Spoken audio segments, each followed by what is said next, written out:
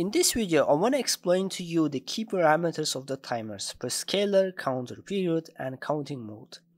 You have to master these parameters if you want to learn programming the microcontrollers. Also, we will use a timeline graph to see how each of these parameters affect the timer. It will be much easier to understand. Also, please subscribe to my channel if you're into robotics and programming the microcontrollers. So let's get started. First, we need to configure the timer using the CubeMix software. So we need to open the IUC file. Within the timers, we choose timer 1, and we enable it by choosing internal clock as a clock source. Then within the parameter settings, I ask you to set the prescaler to 999. The rest of the parameters, we can ignore it right now.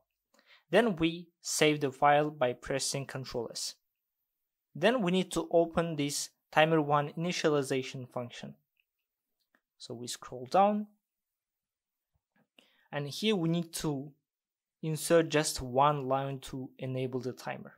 The central element of the timers is a counter. Counter is a number that is incremented based on the parameters of the timer. So in order to understand how the parameters affect the timer, we can track the value of the counter. For that purpose, I'm going to define a variable. Then within the while loop, I will use this function to get the counter of the timer 1. Then we copy it within this variable.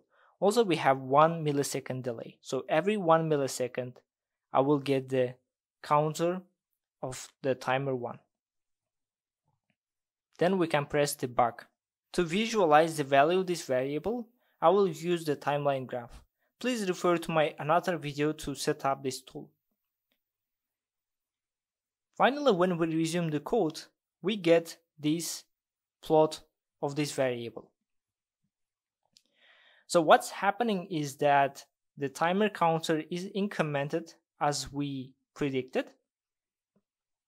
And look at the maximum value of this variable, which is around 65,000. And if you look at the counter period, this parameter, or we call it auto reload register, it has a similar value, 65,535. So this parameter, counter period, dictates the maximum value of the counter. So let's set this parameter to 9,999 and let's see how it affects the counter.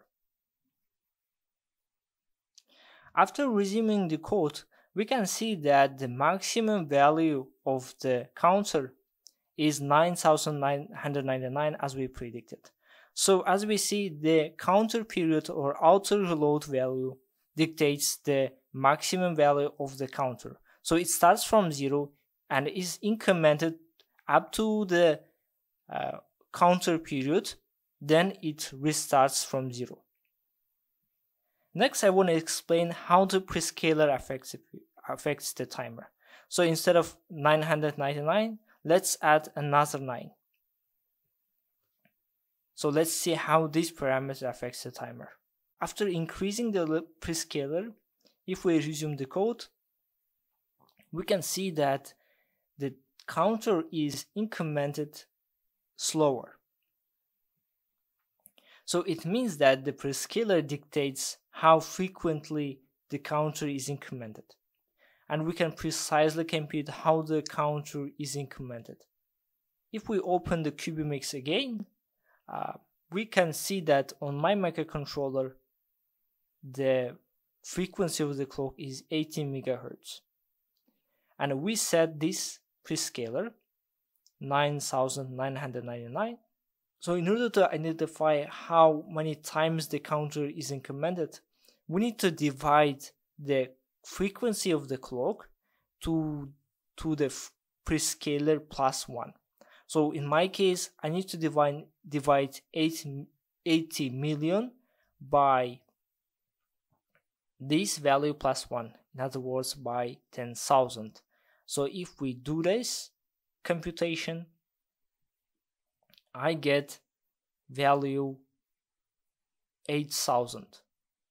So it means that the timer is incremented 8,000 times per second. So if you start the timer right now, after 1 second the value of the counter will be 7,999. We can further decrease at which the counter is incremented using these parameters, so we can divide the clock by 2 or 4.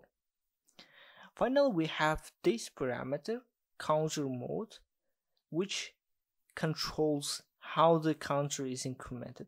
So by default we have this option up, so let's choose down mode. After changing the counter mode to down, we can see how its value is being changed in every iteration. So it starts from the counter period, from auto reload value, in our case from 9,099, and in every iteration it is decremented. So it starts from the counter period, then it reaches 0 at some point, then it starts from the counter period again. Then I want to change the counter mode to center aligned 1 and see how it affects the counter.